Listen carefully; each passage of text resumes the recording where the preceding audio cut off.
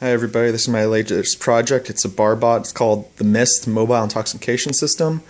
Let's put our glass in. It's green, so that means we can order. Put our glass in, go to the menu, select the first drink, and away it goes.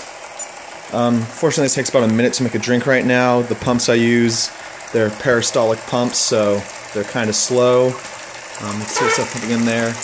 Currently, it can hold 6 different fluids.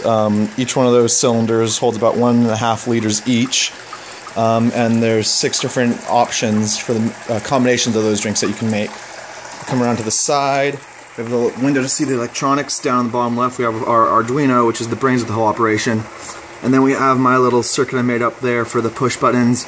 And we got some H bridges in there acting as switches to turn the pumps on and off from the Arduino. Those 2 blue LEDs indicate that pumps A and B are currently running. And yeah, this is my Barbot. The drink will finish in just a second here. Oh, a couple seconds.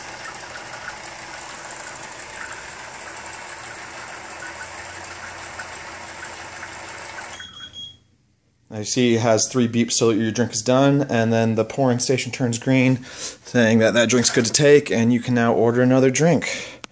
Thanks, that's my Barbot.